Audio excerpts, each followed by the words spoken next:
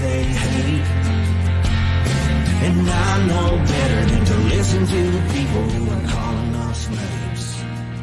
I can feel the sunlight shining. Well, good morning, everyone. My name is Brian, and today is Monday, October 2nd, 2023, and this is episode 535 of the Lots Project podcast, where we're defying norms and designing freedom. Today's episode is titled Coffee Lingo Explained, the language of your morning cup, and is brought to you by Food Forest Farms. Today, I'll be chatting about coffee-related terms and their meanings, but first, let's grab that cup of coffee, catch up with what's going on, and chat a little bit. We'll dive into that topic in just a little while. Good morning, good morning. A couple people in already. Good morning, Mike, Philippine Nomad, hanging out. As always, MSU Rifle, how we doing this morning? How was everybody's weekend? Morning, Canadian Farmstead, driving. Be safe. I hope you don't swerve with all the knowledge you'll be ingesting today of coffee terminology. Hunter, how we doing over on Twitch? Thanks for stopping in, and good morning, Pip. How we doing? And happy Monday to you as well. What do we have in the cup today? Excuse me. Rough morning this morning. In the cup today, Silver Bullet. Been drinking Silver Bullet all weekend. Over the weekend, it's been fantastic. Been out at Tim's, heading out there in the mornings, the end of last week, and then Saturday, Corey and I ended up going out there. But having a couple extra French presses in the morning, had 4 days solid. I'm ahead on my coffee, and so been a little tired with all the physical exertion that I'm not used to working out on property day after day in a row. And I've been hitting an extra French press, and so a little more highly caffeinated than usual the last few days. And I think I'm going to scale back to that one again. Yeah, I think I'm going back to the 1 French press a day and 2 on special occasions. But Silver Bullet in the cup this morning, and that was easy to drink 2 a day for sure. It's definitely a premium bag of coffee. So thanks, Brian, over at Food Forest, for coming up with that Silver Bullet blend and sending plenty out with my order. So what did we get done? Friday? I guess I talked to you guys last Friday morning, and then had Friday, Saturday, Sunday to kind of dive into things. Tim's been in town. Tim is in town till Wednesday, I believe. And then he's got to go out to Kansas to go to another speaking engagement, and then he'll be back here for SRF. So we were trying to pound out as much as we could out at the property with 2 of us on site. And so we got to it. I recapped Wednesday. I headed out. I believe Tim wasn't feeling well Thursday. We got out there. We cleared some trail and got some lumber unloaded. Friday, we started to it. We started building outhouse out on the property, get that outhouse in, and then we can start listing some campsites. So we got that lumber unloaded on Thursday. Friday, we got out there. We started building. We got a plan for where we wanted it. Got the site cleared out. Got it sticked up. We got the frame built up, and kind of left it at that. It was a long day. It was warm. We got to the afternoon and said, oh, this is good. We had her framed up. Saturday, we were going to go out. Corey wanted to get out and see Tim, get out and work on the property a little bit and be outside. And but we needed to be a short day with the dogs, and that being, she's super busy at work right now. So weekends are very important time down. And so we took 4 or 5 hours on Saturday and kind of dedicated to that and had that all pre-set up. And we were lucky enough, Sean Mills and his wife came out. Sean from Hack My Homestead came out and helped on Saturday afternoon, and we were able to pretty much finish up the outhouse, which was cool. Sean was way more experienced builder than either one of us, and clued us into a few things that made things easier for sure, and will definitely make things easier going forward with any plans to build more of these same structures. And that's kind of the MO right now is we got this one done, kind of walked through it and visualized the whole thing, got cut list and that. And then we're going to plop together a 8x8 cabin up in one spot, just an 8x8 little bunkhouse. Tim has plans for that and cut list and everything like that. So we have that. And once we get one of those done, it's going to be like rinse and repeat. And not necessarily on this property. Well, definitely on this property, but not only on this property. We'll probably have that option going forward on any HipCamp property that I start looking into. So outhouse is easy. It'll be a standard cut list. It'll be standard price and assembly instructions. And then the 8x8 bunkhouse that he went with is really interesting because the way that the roof slants, the way that it kind of lays out, we're hoping it's going to be very modular. Like we're going to be able to put one up, and then if he wants, we will be able to expand it in any of 3 directions. So there's a porch on the front, but the way the roof slants from back to front, you would be able to back another one up to the backside and join the roofs together and cut a door through and make another room, another 8x8 room. And then also to each side, you would be able to extend out. So you'd be able to make like almost a long 16 by whatever length you wanted house with room by room by room. So if you're only able to hump lumber by hand up to a building site, you'd be able to one at a time build yourself an 8x8, have shelter on site, and then continue to build on 8x8 structures with only short lumber and optimized carrying. So let me see, got a comment here. MSU Rifle says I hang out with Sean last Saturday at Back to the Land. Yeah, good guy. Yeah, Sean was great guy. Sean and Tim and I did quite a bit of work there. Corey and Dawn spent some time hanging out, and they had a good time, and so it was all good. Sean's going to be out at Workday, I believe. I think they're both coming out again on Workday. The 12th, I think. Is that the date? The Thursday before SRF. The 12th. Workday coming up on the 12th, so that's exciting. We started getting plans together for that. We kind of know where we're at now with what Tim and I are going to get done. One more day out there with the both of us. Then he has some catch up to do tomorrow with laundry and show prep and all that stuff. And so do I. And then he takes off on Wednesday. I'm going to try to get out there a few more times between now and the time people start showing up next week. Yeah, I think we have a good handle on what we're going to do. We're doing a lot of trail clearing, a lot of really like maybe trail widening and really knocking down the trails. Right now, they're kind of rough cut in. Stems and weeds and stuff, probably like ankle high or more, and kind of growing in as it will, but maybe knock that down. We haven't had a weed eater out there. We did for a minute. Sean had one. We used it for a little bit, and it works well to really shave that down and make those trails a little nicer to each of the campsites and and the eventual bunk sites. And then we also will probably be constructing a small bridge to get over a little ravine with a creek in it, and then also trying to get that 8x8 cabin together, or depending on how much lumber we get up to that main site, maybe just move all of that lumber. We'll see. The type of people that show up to this event, I think we get a lot more done than we ever hope. So that is the plan for now.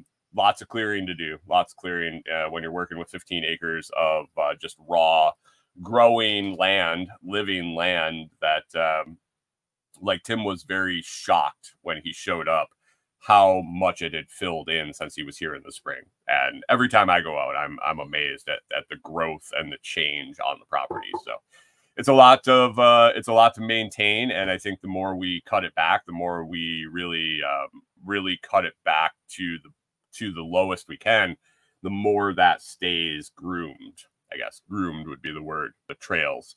Because Corey and I cut them down a few areas this spring, and they stay fairly well. I don't think they'll take a ton of maintenance over the year once they're knocked down. Like the ones we really took the time to get down to the ground, almost close enough to the ground where it stayed green, but it didn't come back. I think over the summer it grew maybe to knee height. So once or twice through with a weed eater, a battery operated weed eater, or a sickle or something, machete, it'll stay pretty shaved down, and then we get some people out there using the property, walking on the trails. It will really beat them down even more. So excited about that. It's coming together. We're really being conservative and starting in the one corner of the property and slowly moving our way to the rest. It's going to be wild open property on the backside for quite a while, so that'll be interesting. And we're hoping to throw trails up through the undeveloped area of it, so people have places to hike around and things like that. Good morning, K Bonk. How are you doing? Thanks for swinging in. Let me see what else I got on my coffee chat list here this morning. Yesterday, we had a good day yesterday. Corey and I were getting caught back up on show prep and things like that, and Corey getting some time off, getting some exercise with the dogs. And Tim and I and Corey decided we were going to go get some food somewhere, get some dinner, hang out. She hadn't really got to sit down and talk to him other than when we were working out at the property.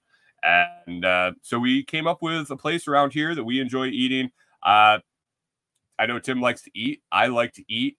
And so we picked a place that you can get a huge burger, a really good burger, Earl's Grill in Crump, Tennessee. If you're ever in the area, definitely swing in, check them out. It's styled after an old school garage, like mechanic garage. And that's like the theme of everything in the restaurant, all the plates and cups and things like that. So we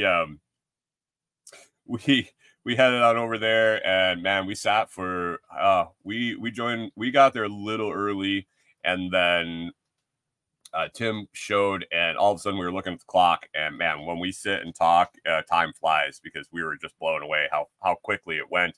And then we took off. But man, great burger. I had a huge burger. Tim had a huge burger. Corey ended up getting they have a thing called the Turbo Tater. Yeah, Turbo Tater. It's fantastic. It's the second time she got it. She thought maybe it was a fluke the first time, but it's an enormous baked potato, and then they load the top. It's loaded baked potato, and then you can add on, I think it's pulled pork or fried chicken. And when you get fried chicken with it, it like comes with a side of fried chicken. But pulled pork comes on top, and she said it wasn't a fluke. She said it was definitely just as good as it was the time before. And I was satisfied with the food. Tim looked at me and said, we'll have to come back here, maybe with Becky. So I think he was satisfied with the food. It was a win-win-win. I am trying to figure out how to get him to go to Hillbillies, though. He said he enjoys chicken wings. And yeah, Hillbillies Wing Shack here, even closer to me, a little farther from where he stays. But yeah, experience, and we'll have to immerse him in the West Tennessee culture, get him to go to Hillbillies, and we'll see what Becky thinks of Hillbillies too. Little rougher than Earl's. Little rougher for Earl's. K-Bong says like a garbage potato. Yeah. Well, no, it's just a loaded baked potato, and then they put a protein with it. It's pretty straightforward. But she said he just cooks that. It's cooked perfectly and does a really good job with it. So I don't know. You say garbage potato, and all I can think of is garbage plate. You ever been to Nick Tahoe's in Rochester, K-Bonk, and experienced the garbage plate? Definitely good. After a few cocktails, it's even better. But anyway, we're up 15 minutes here. That's kind of coffee chat for today. We'll move on to the topic of the day today. But first, let's hit that sponsor post. Food Forest Farms Coffee Day is sponsored by Food Forest Farms. I'm excited to have Brian as a sponsor of the show, and also the weekend emails. But Food Forest Farms, if you don't know about it, the extraordinary is the norm. They fuel their mission with diverse offerings, from hand-roasted specialty coffees that'll bring joy to your mornings to stunning jewelry and metal art pieces that add flair to your style. But that's not all. They also provide unique camping experiences through HipCamp and Air BnB stays, perfect for adventure seekers in the Pacific Northwest. So whether you're a coffee enthusiast, a fan of unique crafts, or an adventurer at heart, Food Forest Farms has something special for you. If you're ready to embark on this extraordinary journey, head over to foodforestfarms.com to explore more. Don't forget to sign up for their newsletter to stay in the loop about their latest offerings and initiatives. Enjoy the adventure, and be sure to check out Lots 10 one-time use 10% off coupon for listeners of the show. If you go look at print anywhere, it's Lots 5 for 5% off. But for somebody that has me in their ears, I give you the Lots 10 one-time use, that one-time use discount code. So check that out, Lots 10 over at foodforestfarms.com. Thank you, Brian and Chicken Joe, for sponsoring the show. I appreciate it greatly. Anyway, today, what I wanted to do, I've been talking about coffee. Coffee rolled up Monday morning topic on the random number generator. So I was going around in my head and around what I wanted to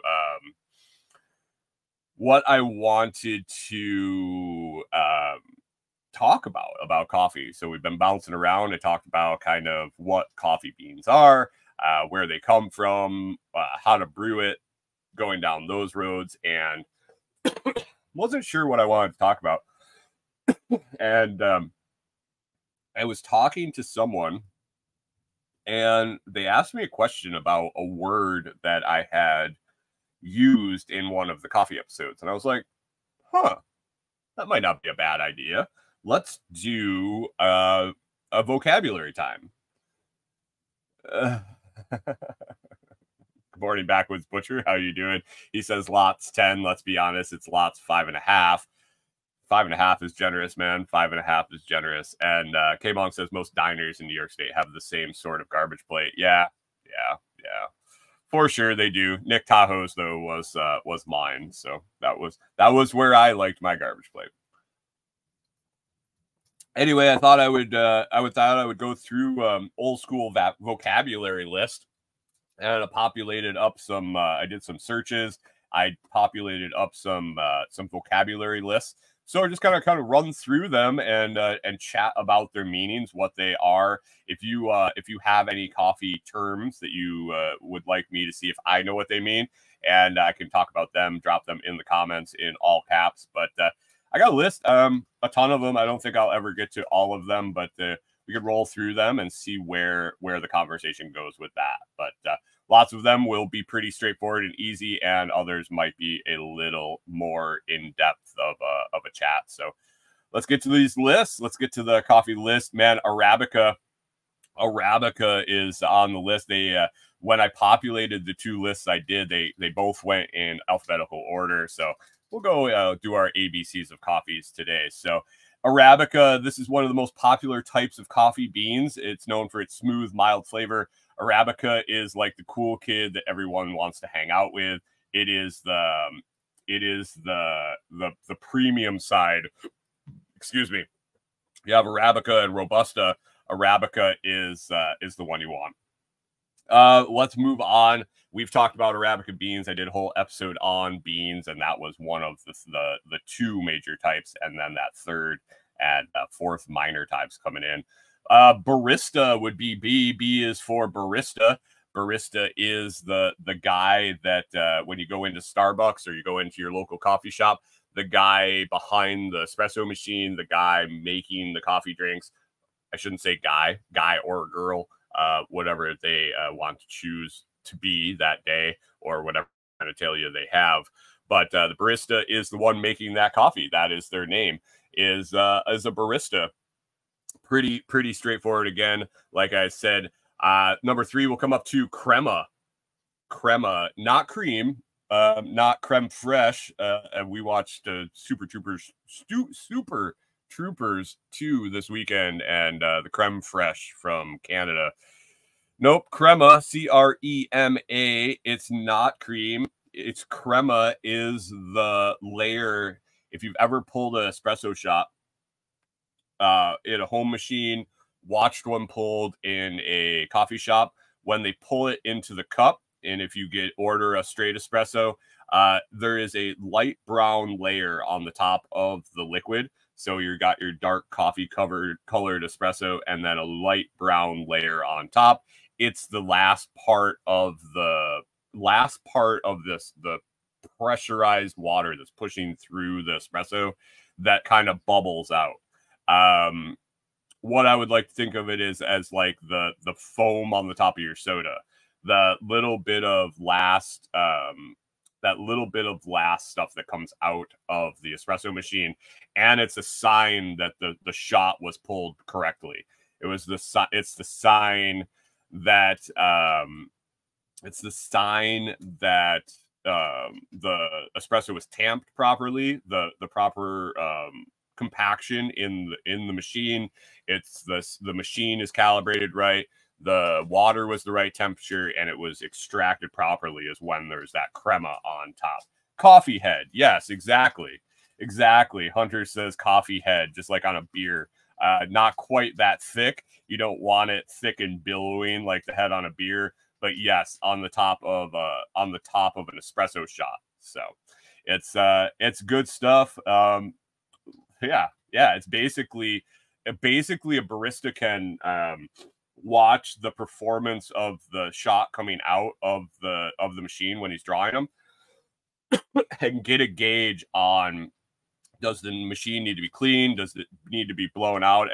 Does my grinder need to be readjusted? Am I not tamping it hard enough? You can tell a lot by the crema that comes out at the end of your espresso shot. So that is a great tool for that. Let's see. Doppio? I mean, I don't know some of these terms. I'm guessing this is an Italian term. Doppio, it says, is just a fancy way of saying a double shot of espresso, because, man, why not have more? Why not just have more? So I have new terms coming up on this list too.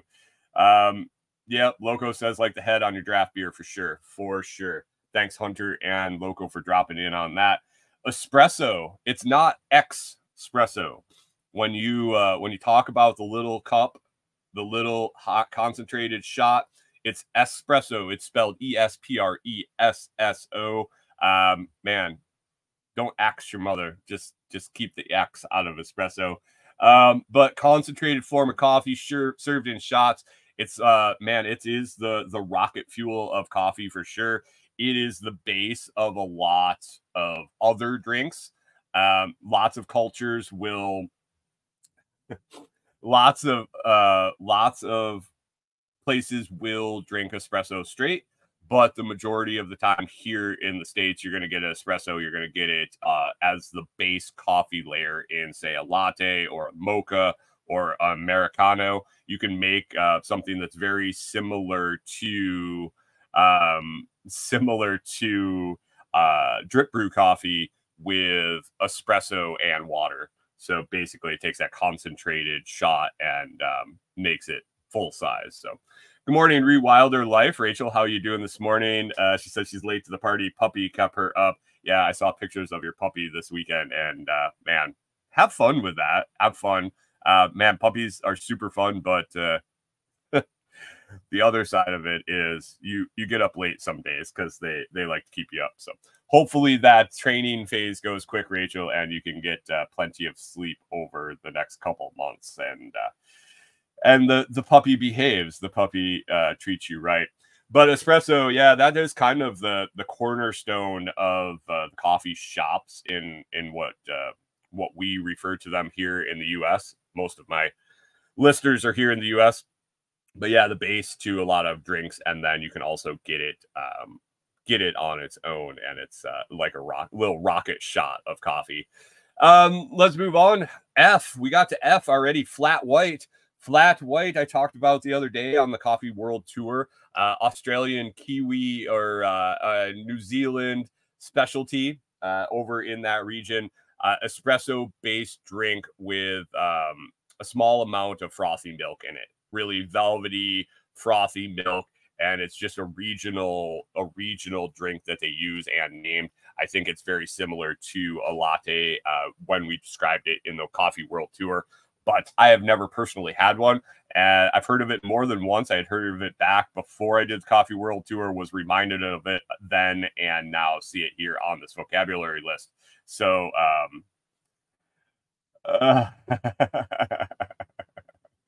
Rewilder, she says she loves a latte with heavy cream, can't spell it. Yeah. Oh, those damn Italian words. Those damn Italian words. Flat white, though. Flat white, if you're down under, if you're literally down under and looking for a good cup of coffee, try one of those flat whites. It is the way to go when in that region. Green beans. Green beans are not out in the garden. I mean, they are, but for this discussion, we're talking green beans. We're talking the end of that process. I went through about harvesting, milling, drying the cherries that come off the coffee plant and getting that seed out. Once that seed is out and ready to store, it would be considered a green bean. And then it is sent off to a roaster to be roasted into what we get in the store. But that intermediary stage, that stage where they are perfect for storing long term, pretty much indefinitely, from what I understand, they are called green beans. Are they green? Yeah, sometimes. Sometimes. Oh man, man.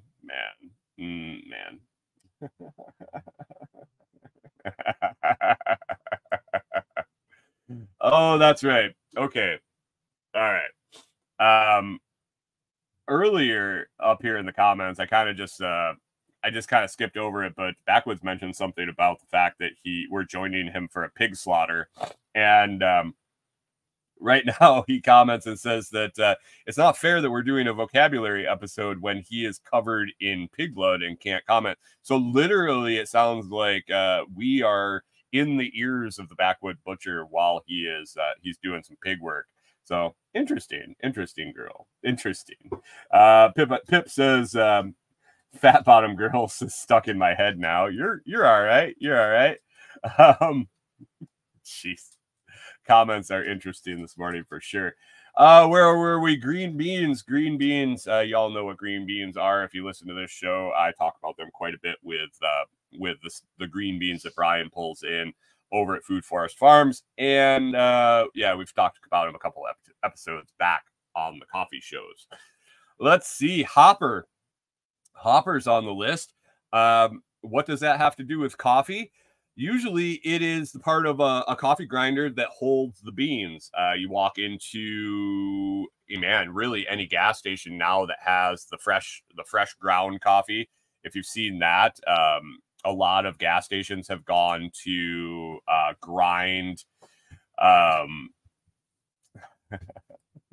Loco, it was flat. My word was flat. Pip is thinking about fat bottom girls, and man, I think fat bottom girls probably roll better than the flat bottom girls. I don't know. But the hopper is the bin on the top where you see the whole beans, where you load them into a coffee grinder. You go into a coffee shop, they have the grinder next to the espresso machines. Usually have a big cone on top full of lovely looking whole bean coffee, and that is basically where it is held until it grinds. Hunter says a hopper, that thing I butchered yesterday. Oh, you got some rabbits done. How are they going? They getting easier one by one, I imagine.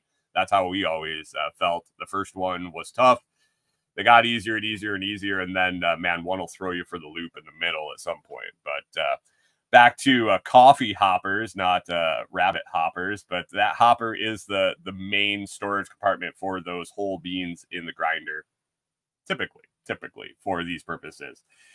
Man, that's HI. I didn't know where they were going to come up with an I, but man, they tossed out Irish coffee on this list for I. Coffee related I words. Irish coffee. Anyway, what is Irish coffee? This definition says Irish coffee is normal coffee's fun cousin. It's made by adding whiskey, sugar, and cream to the coffee. Yeah, man, that usually makes your cousin a lot more fun when you load them up with whiskey and sugar. But Irish coffee, we talked about that on the Coffee World Tour, and not invented by the Irish, but invented by American tourists to Ireland to keep them warm. Rewilder Life says she might need that this morning. Irish coffee or a hopper full of beans? Oh, Mike says no iced coffee. That might be on the second list. I did 2 back-to-back lists, just so I knew I had plenty of terms. But yeah, Irish coffee, not invented by the Irish, only in Ireland. I think they had all the needed ingredients, and some hungover American decided that they were going to put them all together. And Rachel says she needs both this morning. She needs a hopper full of whole beans and a bottle of whiskey to make all of it into Irish coffee.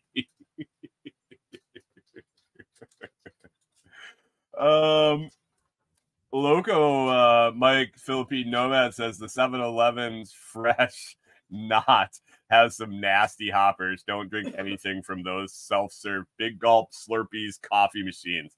Yeah, word of warning. If you look around at a gas station and you look at the employees and you wouldn't let them clean your coffee maker at home, assume that they're not cleaning the coffee maker at the gas station or the big gulp machine or the fountain soda machine. If you've ever watched those expose, let's examine how dirty the hotel room is and stuff. If you get into any of the episodes of gas stations or convenience stores or grocery stores, things like that have the self-serve soda machines and that type of equipment. Yeah, it hurts. It really puts a damper on when you're getting products at the gas station. So thanks, Mike, for that reminder. No fountain soda for me anytime soon. And then I'll forget and be reminded again and kind of feel sick to my stomach. So there is that. Let's move on from Irish coffee. Java, pretty no-brainer for coffee. That's just another nickname from coffee, and it originated from the Indonesian island of Java, where coffee was coming from. So it makes sense. It makes sense that it would be the right term, and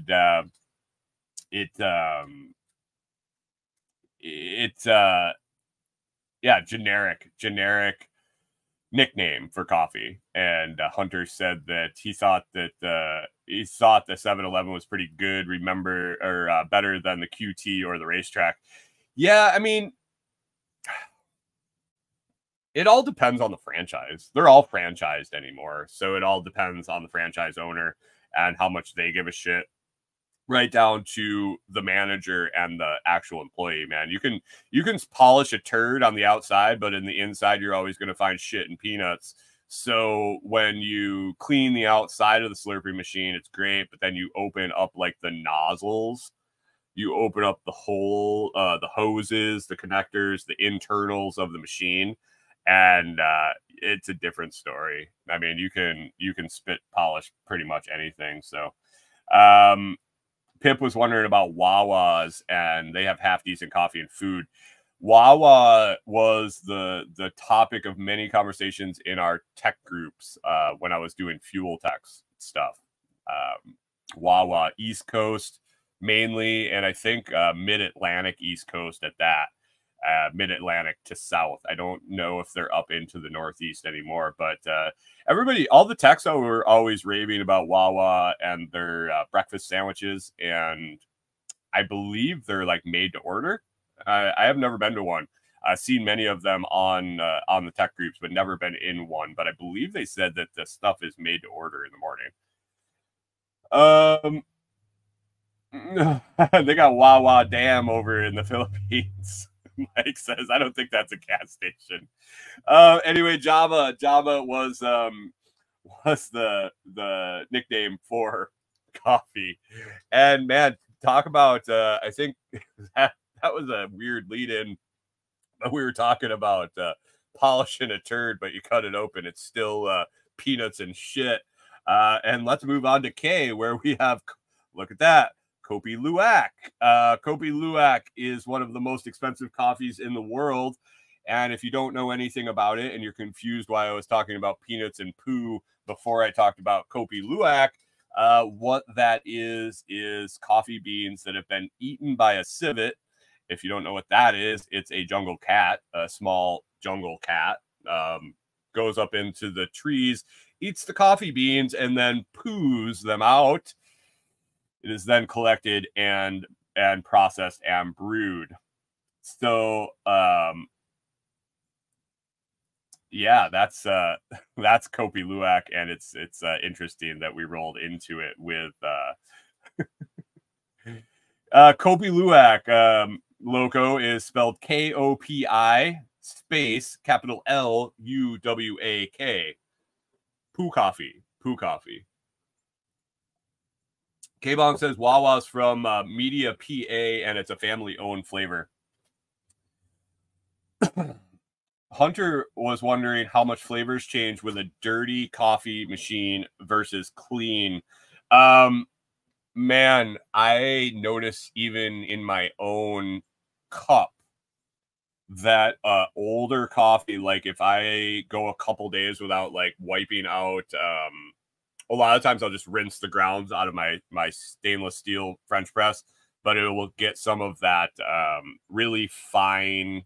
When I hand grind my coffee, you get a really fine residue that'll kind of stay on the inside of the French press.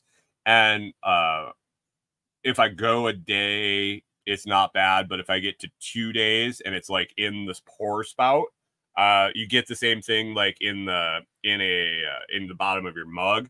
If I don't happen to rinse out the bottom of the mug before I pour the first cup of coffee in, it has a little extra bitter taste. I think that powdery ground accumulates and adds to a bitter taste. So you can imagine in a coffee machine in a gas station that accumulates. Not only one, it's got some place for stuff, the creepy crawlies to grow, but I think the heat's going to kill it, but that still changes flavor. I think that residue really brings a bitterness to the coffee. We were always very adamant about cleaning the espresso machine at the coffee shop I worked at, because we felt that man, clean is one, but man, I really felt like it changed the taste of that espresso coming out. So Loco says he knows the variety. It's way overrated. Personally, don't waste your money on the poo coffee.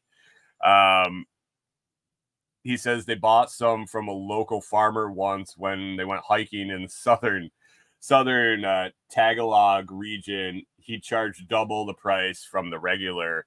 And did it taste like shit? That's all I was wondering. Move on. Kopi Luwak is latte art. You can imagine what latte art is, or maybe you can't. It's not the art of pouring a latte, but it is the art the art of making art while you pour a latte. You see pictures of them on Instagram. You see them across commercials and all over social media. But some baristas, when pouring a latte, when you get to the top and there is that frothy, thicker milk that kind of it's stiffer, you can pour the coffee so that you can get the browns and shades of white to brown and draw pictures in the top of the latte. Usually start with a heart or a smiley face, things like that. But I have seen some pretty skilled people that will pour a beautiful piece of art with just pouring out of the pitcher into the cup, and then they'll take a coffee stir and finish the work. And yeah, it's so sad to see somebody take that extreme amount of time and effort and skill to do that, and the person is just so wrapped up in their own head that when they set it on the counter and call their name, they walk up, they get handed the lid instead of it being on the top, and instead of looking, they just plop that lid on and blast that piece of art to oblivion. I guess they weren't there for the show, they were there for the Joe. Wow, that was bad. That was bad, guys. I apologize. But coffee, latte art is definitely a thing.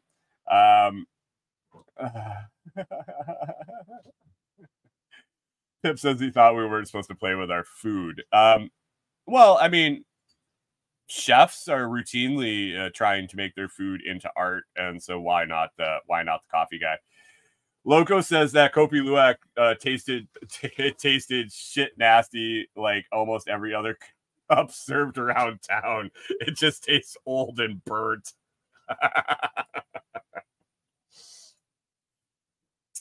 Anyway, let's get back to this list. This is an interesting list. Here, I'm gonna finish up my French press here. What's next? Latte art down to Mocha Pot. Mocha Pot is a stovetop coffee maker that brews coffee by passing boiling water pressured by steam through ground coffee. That sounds a lot like percolator to me. I think that's how a percolator works. I could be wrong. I've never actually used a traditional old school percolator, but the definition sounds like what I'm picturing when I saw it on Grandma's counter. So I believe Mocha Pot is just a brand name of that percolator. So we will go with that. Move on to N. We got Nitro Coffee. Nitro Coffee is a newer thing, but it's not newer as in like recent, like newer as in not traditional coffee. But it's a cold brew coffee, and then they infuse it with nitrogen gas, just like tap beer, and it's poured smooth. You can get it in can, you can get it on tap. Places have it on tap, and it comes out like a smooth, creamy Guinness. Guinness traditionally, when it is tapped properly, run properly, uses a nitrogen mix in the driving gas for the tap system, and that gives it that thicker velvety head, and cascading effect is even better that you see in those Guinness. But a nitro coffee does similar. Could probably pass them for each other in a glass if you didn't know which was which. So see somebody here. Hunter said there were 2 kegs at one job ahead. Yeah, it's some interesting stuff. And let's see. So Nitro Coffee. Loco says the mocha pots are still popular over in the Philippines. They're cheaper than a French press. Okay. Is that like, hey Mike, is that very similar to percolator? Is that the same theory? Did they just change the name? I don't know. Never used one. Over extraction. We're going to do over extraction. This is when your coffee grounds are brewed too long. So when we talked about French press, we set a timer for 4 minutes. Once we start the water, we pour the water in. It starts to brew. We got 4 minutes in the French press. You got you adjust your grind size for a pour over, and make sure that pour over, that water only sits in the coffee for the right amount of time, depending on your preference of flavor. But Over extraction is when it goes beyond that, when it goes beyond your taste. And this results in super bitter coffee. The longer the water sits in contact with the grounds, the more bitterness comes out of that coffee. So if you like it that way, you like it that way. Over extracting coffee is man, it's basically like cooking a well done steak. Some people like it, but you know, some people drink Kopi Luwak too. So if you get what I mean there, over extraction is not what you want to do.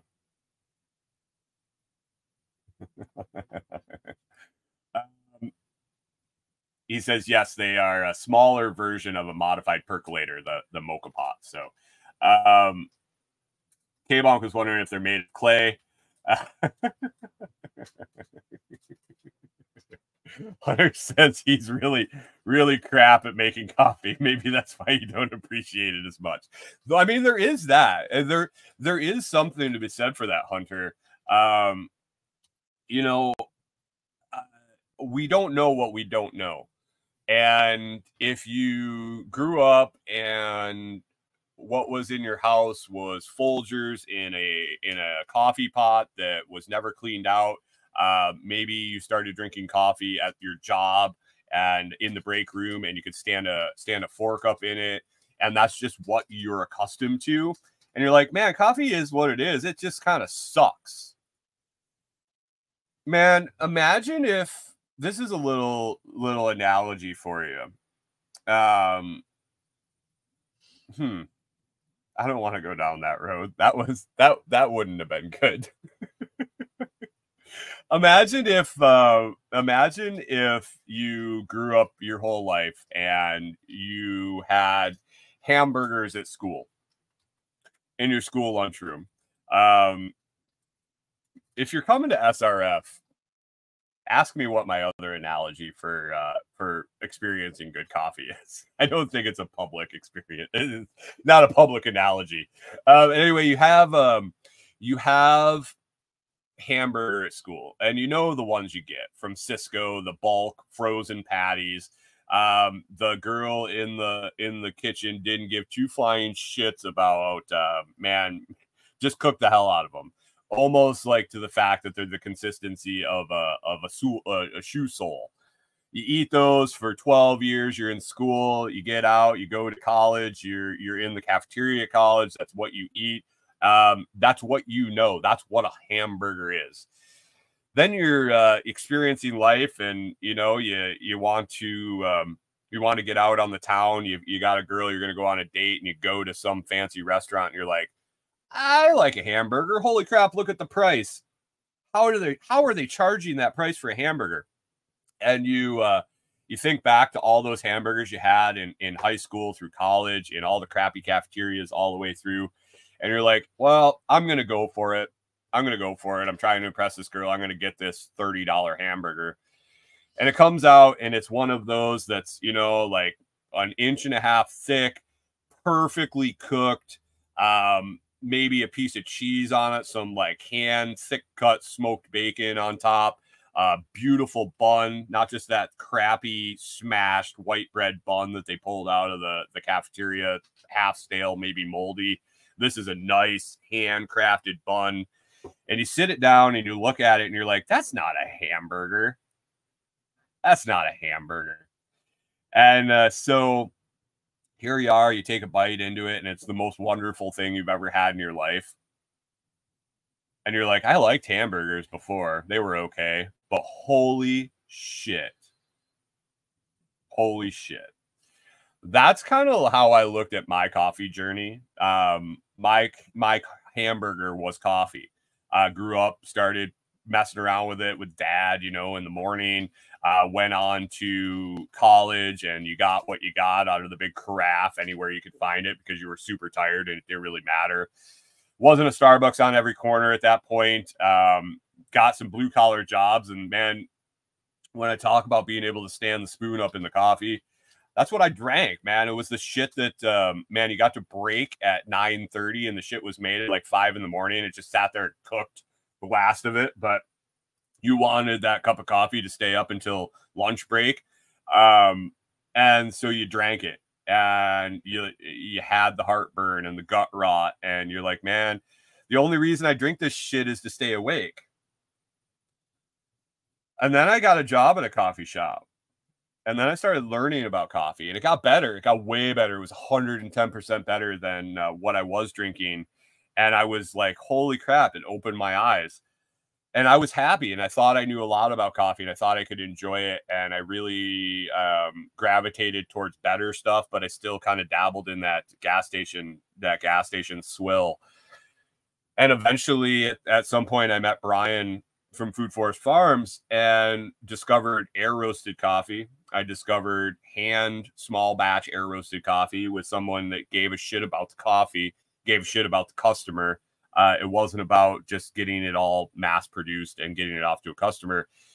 And it changed my perspective on what it was and what it was supposed to taste like, what it could taste like.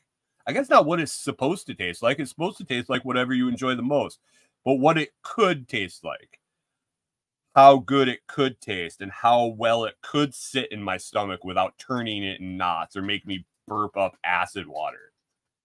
So that's kind of what I'm looking at when I hear Hunter saying that's maybe why he doesn't appreciate it as much, is because he hasn't really enjoyed it. Just because he hasn't. You don't know what you don't know. Backwoods says, if I could change, you could change. We can all change.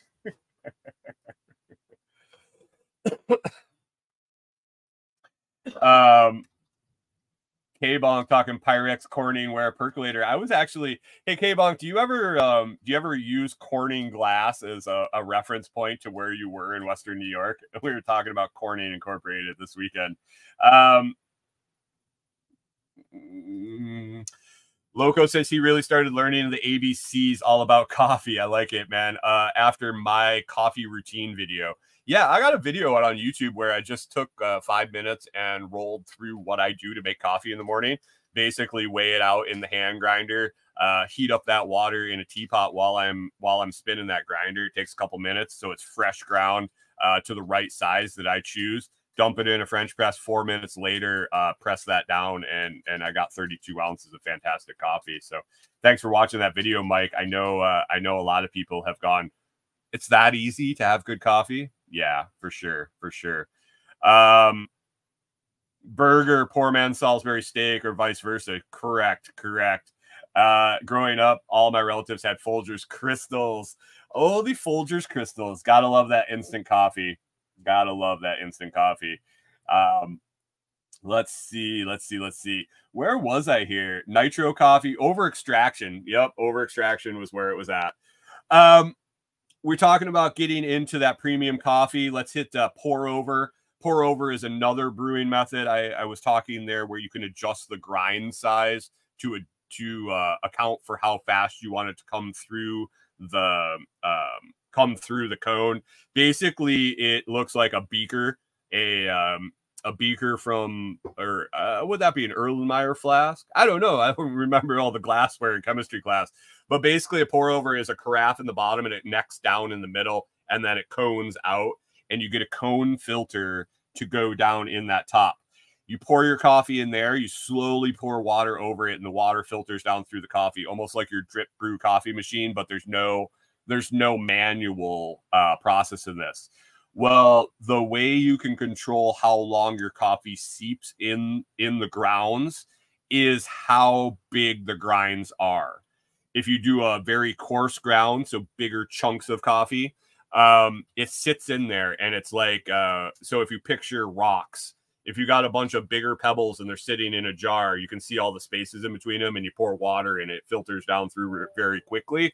If you take sand and pack it into the same thing and you pour the water into it, it percolates way slower. So you can control the amount of extraction of the coffee grounds from the water with how coarse you grind the coffee. You like it less bitter, you like it a little less strong, a little less potent. you're going to grind those grinds bigger. It's going to extract less. It's going to drop through there and take less of that flavor as it goes through. If you want it to sit and really seep and get that more bitter, stronger, fuller taste, and extract different flavors from the coffee, you're going to grind it a lot finer, pack it in, and then it's going to sit and seep through there. And the longer it sits, the more it extracts. So that's a pour over lesson for you real quick. Let's see. K-Bonk says those crystals are still way better than the nasty Nestle instant coffee powder. Yes.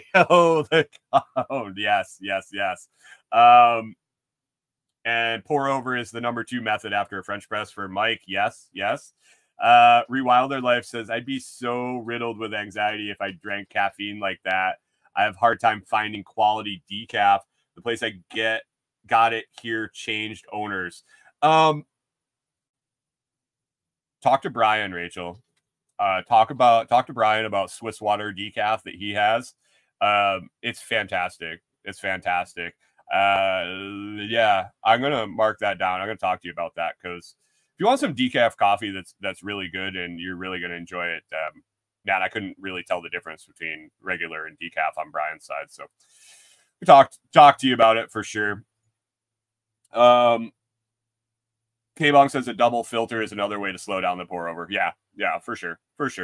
Yeah, if you want that coarser grind and you want it to slow down, that double filter will stop that water back up into the grinds and extract a little bit more. So anyway, I am not going to hit the end of this list. I'm going to keep this list maybe for the next coffee episode. I think next week. This is kind of fun.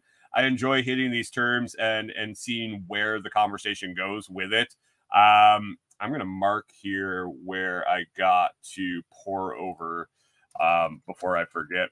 And yeah, I hope you enjoyed it. I hope you enjoyed the definitions and the little chat about coffee. I enjoyed having you guys here and weighing in the comments. If you want to keep doing that, that is fantastic. I really like the morning crew. Tim and I were talking a lot about content creation this weekend while we were working out on the property. And I really talked to him a lot about the fact that I think I picked a hard road to hoe here by doing the morning show. The morning show was by necessity at the beginning. And man, I kind of rolled with it and I really enjoy it. It kind of, in an international audience, K-Bong says, especially with an international audience. Well, yeah, and that's kind of how it's developed. But man, I appreciate everybody that hangs out in the morning and listens to the morning show, has their coffee with me and weighs in and enjoys it. I know some rely on this to get up and get going in the morning, Kyle. So when he actually shows up on time, I know that he listened to his alarm and got out of bed. But I appreciate all of you guys coming and hanging out in the morning. And man, what a great audience of lives that we have come in the morning, and solid contributions. And I appreciate all of you every day that you show up. So thank you. It's been a great Monday.